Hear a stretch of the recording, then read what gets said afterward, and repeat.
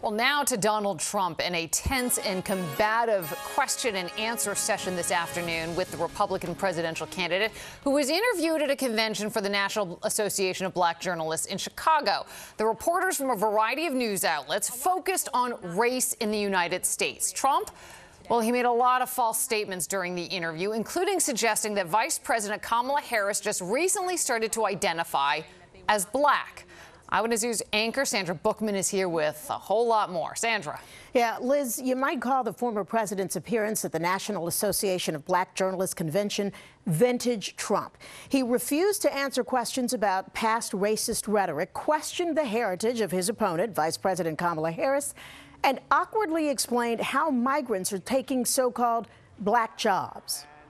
I have been the best president for the black population since Abraham Lincoln. She was always of Indian heritage, and she was only promoting Indian heritage. I didn't know she was black until a number of years ago when she happened to turn black, and now she wants to be known as black.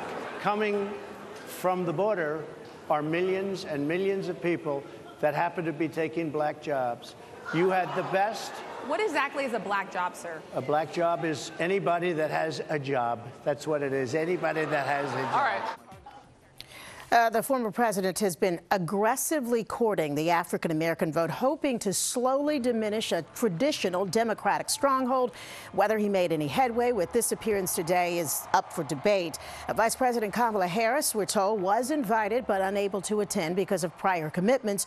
Her campaign saying just moments ago that Mr. Trump showed on stage today exactly who he is and renewed calls for him to accept a debate on September 10th.